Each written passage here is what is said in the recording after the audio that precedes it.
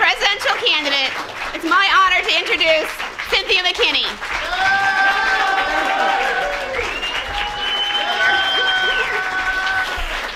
Thank you very much. You know, I have to apologize for being a bit tardy here, but let me just tell you that New York City is really big to me. I'm from Georgia, born and raised, and y'all have 5 Atlantas right here. So please pardon me if we get turned around, if MapQuest turns us around. Anyway, you've got a wonderful film in store for you.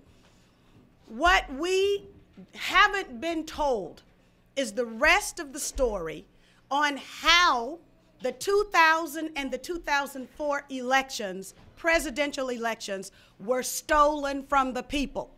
What we haven't been told is how, in fact, after that theft became known and documented, that we also learned and saw that the Democrats, whose votes were given to them by the majority of people who cast their votes, unfortunately didn't fight for the victory that the people gave to them. And so, unlike other instances where we have been told that it was the Green Party that participated in our form of government, in our election process, is the result of having the Bush folks, Laura and George W., up in the White House. But we know that's not true. We know it's absolutely not true. And the reason we know that it's not true is because we know that the Republicans got together and orchestrated a means by which they could deny black people the right to vote. And then we also know that not only did they do that across the country, they did it in the battleground state of Florida and then again in Ohio. We have seen so many election issues come to the forefront. One of the things that we as a party have to stand for more than anything else is election integrity. And we have to make sure that when people go to cast their votes, that their votes are actually counted. It is unacceptable that 6 million people, 1 million of them black, would go to the polls and cast their votes and their votes not even be counted. We have to protect the integrity of our elections. That's what this film is about. It is a case study in election theft. We as a community, as a people, as a party, must say no more stolen, fraudulent elections.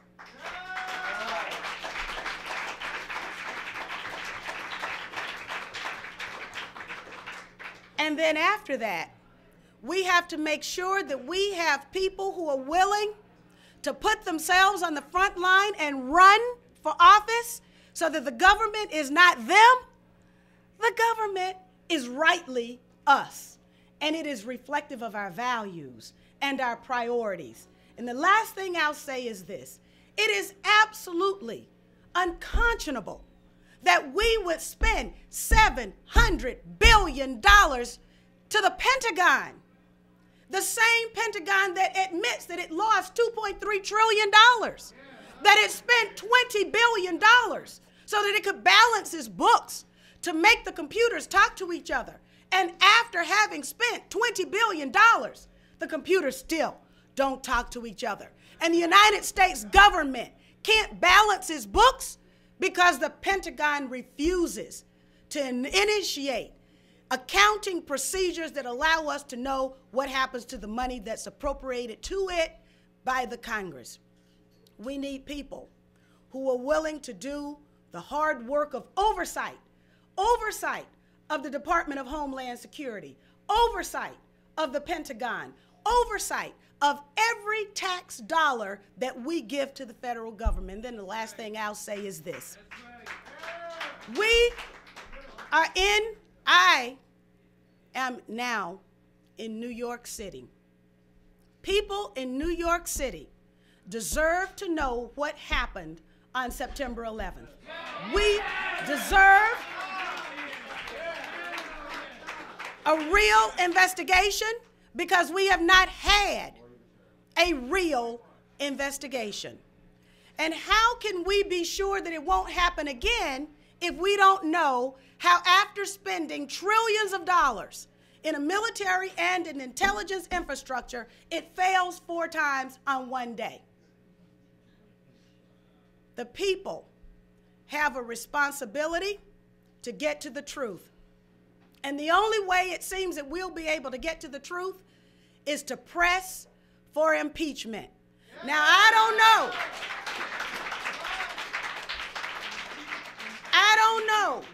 why Nancy Pelosi would take impeachment off the table, but she leaves nuclear energy on the table.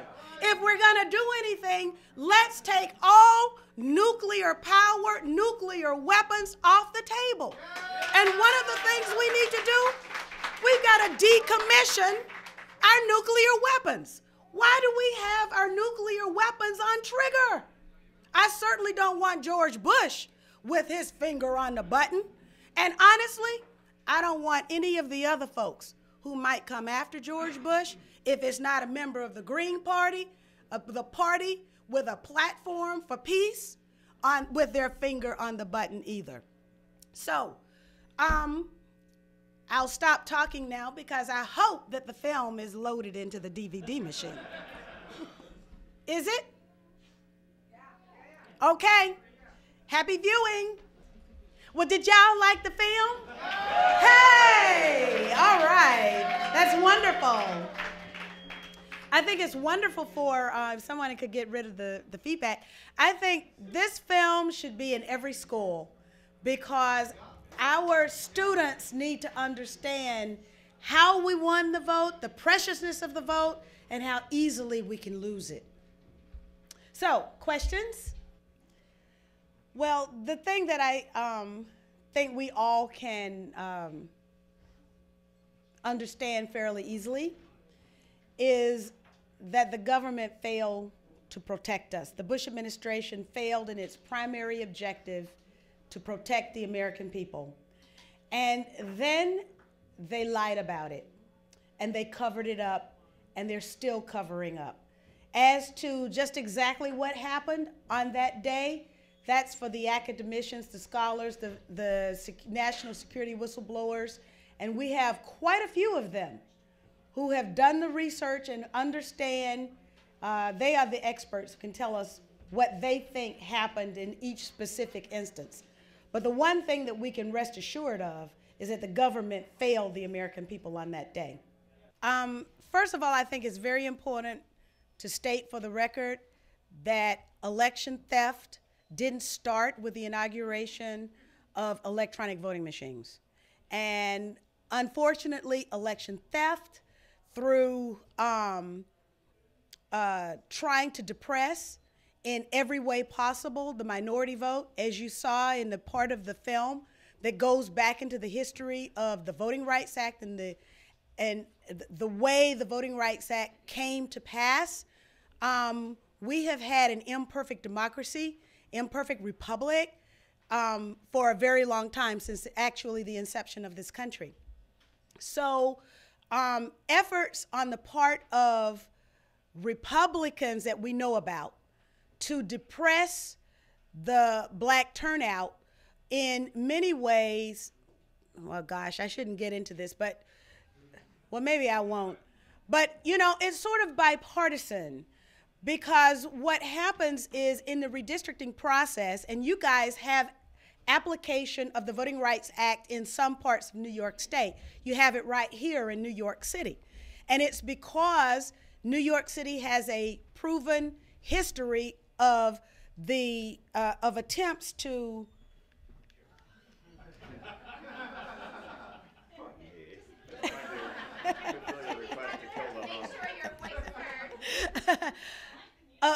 of attempts to deny minorities access to the ballot. Now, so that's, I don't know if this is probably worse, but so that's why I said in the film that for progressives, their number one issue in terms of making sure that progressive values are reflected by those who are elected to office is to protect the right to vote of blacks and minorities, because we are going to make sure that civil liberties are protected, that social justice is enacted, and in the process, I know that those are your values too. Those are our shared values. So that's one thing. Now, so the idea that we've got active efforts to suppress the black vote, to crack the black vote, to split the black vote. These are terms that are generally used in the redistricting process. All of these things happen, but they're efforts to fragment out so that blacks are denied. As Dr. King said, the Negro in Mississippi has to fight for the right to vote, but the Negro in New York has to have a reason for which to vote. And so it is representation is the reason that we all vote. What I learned during the time that I represented this district that first lifted me up, well, the people, the voters, first lifted me up on their shoulders and sent me to Washington, which was a district that took in the outskirts of Atlanta, went over to the city of Augusta, down the Savannah River and down to the city of Savannah, and took in 22 counties of the rural Black Belt where people paid their rent every month, but they didn't have running water in their homes. And never did they ever expect that someone would walk their dirt roads with them and then go up and take their hopes and dreams and aspirations up to Washington. And that's what we were able to do. The unfortunate thing, though, is that the powers that be on both sides of the aisle didn't want them to have representation. And so then we learned very quickly that there's a difference between going to the polls and voting and getting a representative. There's a difference in having representation. And that's what now I think people are afraid of, is that the system has become so corrupted and so distanced from the will of the people, the values of the people, that now even you suffer from the lack of representation. Well, first of all, the Democratic majority in the Congress should have passed an electronic voting machine bill that required a paper ballot so that it could be counted. That was the first thing that should have happened, but that didn't happen. And so now what you have to hope, I don't know the type of machine that is used in Pennsylvania, but I can tell you, as you probably are aware, the state of Georgia was the very first state in our country. We're usually last in many things. We were first in the deployment of these Diebold touchscreen machines, and they proved to be an absolute disaster. Can you imagine? It's 99 degrees in the summertime in Georgia with 90% humidity, and the machines break down, and Diebold tells us that we're sorry, they don't work in the heat. That's really what they told us. So if Pennsylvania has is in the unfortunate situation of using particularly the Diebold touchscreen machine, I can tell you that we have a lawsuit in the state of Georgia over my 2006 election, because people from all over metropolitan Atlanta, we've got affidavits from voters not inside the geography of the 4th congressional district that I represented, but they voted in the 4th district race because that was the race that came up on their electronic voting machines. And when the people went to court, the expert witness said, you have to trust us. That's what the expert witness said, except that the courts have ruled now at the district court level and at the appellate level that the election results belong to Diebold. They don't belong to us.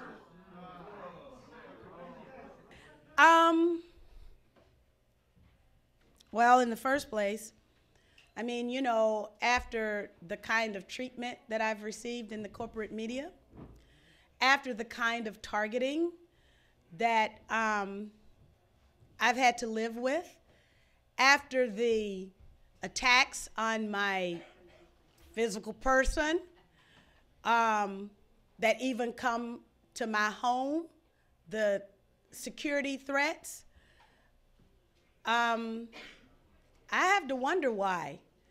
But I guess you could say that I am very much like you. I love this country. And I think that the power of this country is what is in its potential and what we can do for each other and what we can do for the world. And we're not living up to that potential. And so in an effort to try and understand even what my motivations were in the face of what has happened to me, I'm a student of COINTELPRO, the counterintelligence program. And so I reread the transcript from the December 1999 trial where Bill Schaap made his presentation about the government's use of the media. And unfortunately, the government has been able to use its assets in the media to distort and lie to the American public. And for the last 5 years of Dr. Martin Luther King Jr.'s life, we all revere him today, and we celebrate his life, but we forget about the details of that life. We forget that he was denigrated by the newspapers that we look up to today. The New York Times, the Christian Science Monitor, the St. Louis Post-Dispatch, the New Orleans Times-Picayune, the Atlanta Constitution were all a part of a network of newspapers that lied on Dr. King and did everything within their power to sully his reputation, to destroy his reputation, to destroy his organization, and to try and destroy his effectiveness in the movement. Now, that's a fact. And so we have to understand that it's a very short distance between what happened with Dr. King and the fact that we've got CIA PSYOPs agents in CNN's newsroom. So then what does that mean in terms of me being, you know, willing to put myself on the front line? I can't tell you why, other than that I come from real good stock. I come from strong stock. I come from the kind of stock like Malcolm X, who the federal government wanted him dead, and they wrote about it. They visited him, and they told him that. And on the morning of his murder, he received a phone call. And that phone call, as the story is told in the book, The Assassinations by Jim DiEugenio, that phone call was from FBI agents who said today is the day. Now, Malcolm X could have told his wife to pack the bags, gather the children, and we're going back to Georgia. But he didn't do that. Malcolm X told his wife to get the children dressed. We have an appointment. Malcolm X showed up at the Audubon Ballroom, and we all now know that Malcolm X was murdered. So now what is it after knowing that, after knowing that the CIA wrote a document dated May 11th, 1965, 3 years before the murder of Dr. King, that they said somewhere at the top there must be a Negro who is clean who could step into the vacuum in chaos once Dr. King is either exposed or assassinated. This was a written prescription for regime change on Black America. So after knowing all of that, how can I dare say that I'm scared, that I'm afraid, that I can't do it? Rosa Parks couldn't get a job in Alabama And so she had to leave Alabama after she sat down on that bus. Her sitting down that we celebrate today came at great personal expense to her. But she did it, and she withstood it. She ended up in Michigan because that's where she could get a job, in the office of John Conyers.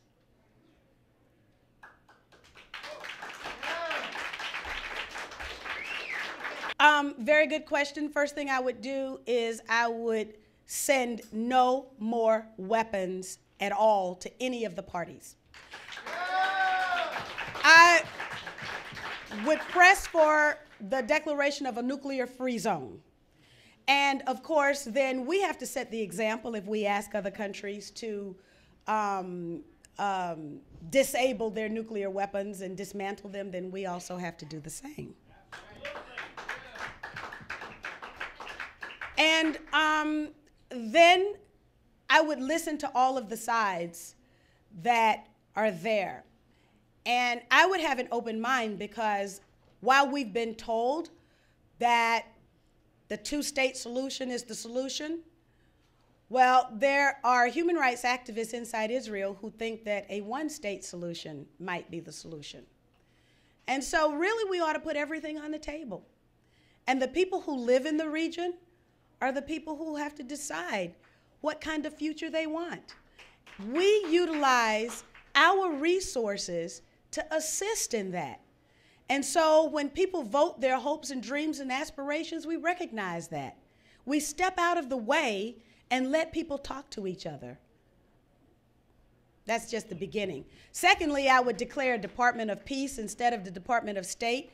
I would utilize the apparatus of the Department of State, name it the Department of Peace, and then fund it adequately so the diplomacy could be the tool that we use to send our wealth of resources, not just our money, but our technology and our brains and our human capital, send our best and brightest out into the world to help people.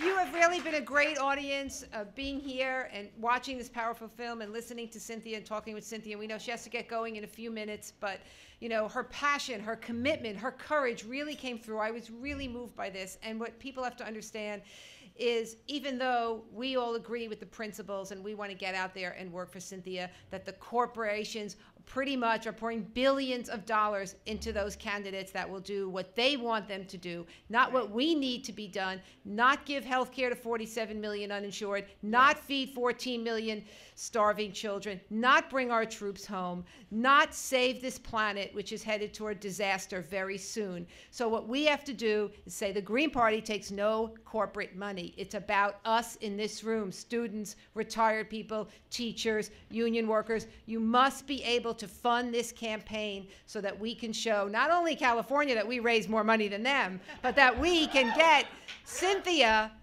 into the debates, out there and publicize as much as possible. You can donate up to $2,300, but at least $250 of your money will go directly for matching funds. Here's my check. Anybody else, please, can you match this? That's what we really need you to do. Another $250. Anybody here can do that. Would really be appreciated. Donate, bring that form back. We are taking Cynthia all the way to the White House. Thank you for coming here, Cynthia. It was wonderful to have you here.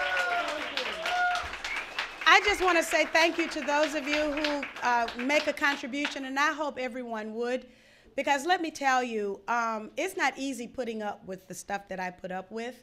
And of course, we don't need to match what they do, because we really have the people on our side, but we just need enough to do what we need to do. We've already visited 22 states.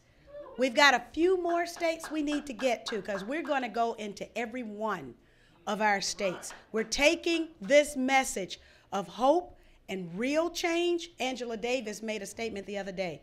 She said, we don't want a campaign that promises change but gives us no change. Mumia said it best when he said, if you vote for Cynthia McKinney, you get real change.